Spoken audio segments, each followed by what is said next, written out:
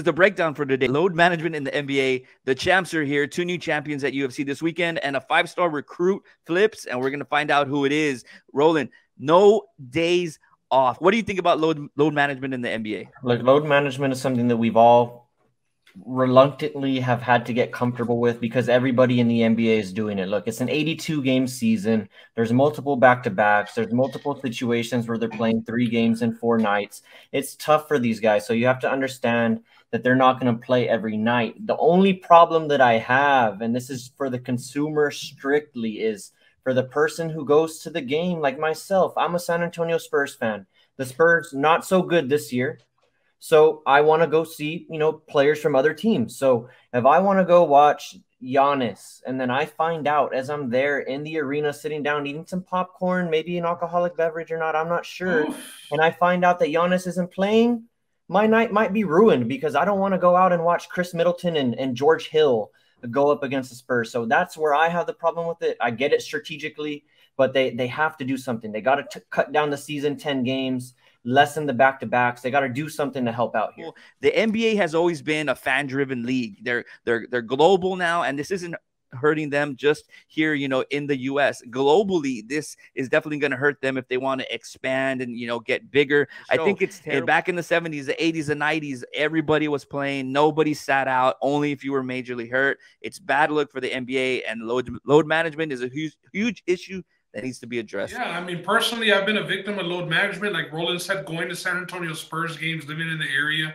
We go and watch LeBron and the Heatles playing the Spurs, and LeBron and D-Wade are out, and Chris Bosh has to beat the Spurs, single-handedly. So, yeah, it has sucked, but at the same time, I mean, you got to understand that for most of these teams, like the Clippers, who are the kings of load management with Kawhi and Paul George, it's get in the playoffs and go from there. They're not looking for home court advantage. They know that they can steal one on the road. They're just trying to have their players healthy, in the dog days of the summer when the NBA playoffs are going.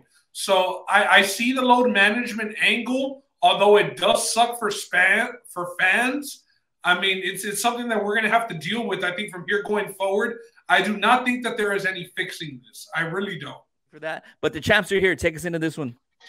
Yeah, so the new champs are here. I got to give some flowers to Ben. He did call Jamal Hill to be the light heavyweight champion for this year, and the trend is going good for him. It's on the uptick. But for me as a fan, I do like that we have a new champion crown. It sucked that we had to see December happen where no champion was crowned. Now we can get this light heavyweight division moving again. It's not going to be stuck in the mud.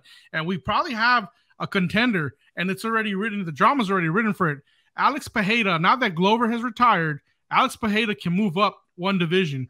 And I like that matchup. We're going to get a stand-up strike fest between Jamal Hill and Alex Pereira. I hope they book that fight soon. I don't think that that's going to happen. I'm just going to come in here real quick, and I'm going to say Yuri Prohaska, who already put out his damn trailer, pre-fight trailer in the snow, barbarian as fuck, just alpha saying, I'm coming. I mean, it was like a Deion Sanders in another galaxy talking about I'm coming in the most alpha way possible.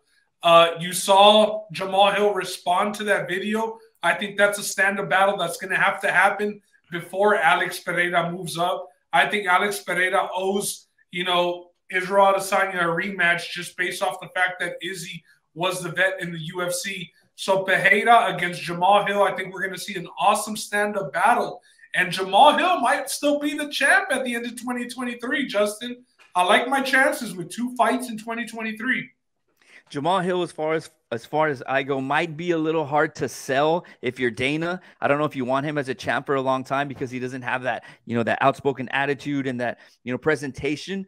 But regardless of it, good win for him, new champ there. Brandon Moreno for me was just more of a, heritage kind of thing, and, I'm not going to say it, but the quote that he said at the end of the fight when they're throwing him out of the ring and covering him and they're throwing bottles at him and all that crazy stuff. It was good that he went to enemy territory and he got the win. It was an exciting card. And it was really fun to watch. All right, last and final, our 5-star college football recruit flip. I ain't hard to find. That was quoted by none other than Deion Sanders. Justin, why are we talking about Deion? Why are we talking about Coach Prime and this kid? We're talking about Coach Prime because he's done it again. You know, he did it at Jackson State, which I thought was a little bit harder because it's not a D1 college, it's an HBCU, and he flipped the #1 cornerback over there, and he's got 2 for 2 now. He flipped a Miami guy to Colorado. He's got the 2 best corners in the last 2 years. Teams are going to have trouble throwing on these guys. I think it's going to be real interesting. And like you said, I'm bringing my bags, and they're Louis. I ain't hard to find. Coach Prime, big up. But I'm not going to say Colorado's going to flip the switch right away and win 10 games.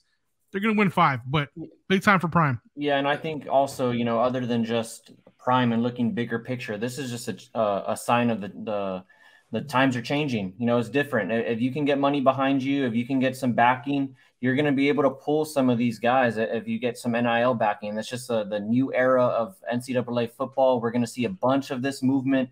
We've already seen, like Justin said, Deion Sanders make his way with Colorado. They're ranked in the top 10 already, the recruiting class, just based off of the transfer portal. They're already moving up there. So more things to come for Colorado and more things to come for other schools with this NIL fund. I know a lot of people were against it. They didn't like the idea of, you know, throwing money at these kids, but I think it only levels the playing field for all of the bigger schools. I know we're still going to see the Alabamas and the Georgias dominate, but I think we're going to be able to see some Colorado sneak in there. They can throw some money at some kids. So I like this. I like this all around.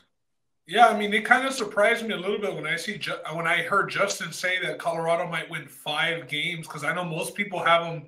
Their season win total is going to be 2.5, 3 games next year in that conference. Although this is a big, you know, change, a big flip in the college football, you know, spectrum to Colorado from Miami, a university like Miami recently. You know, we saw Florida with a big time NIL deal fall through and a player decommit from them.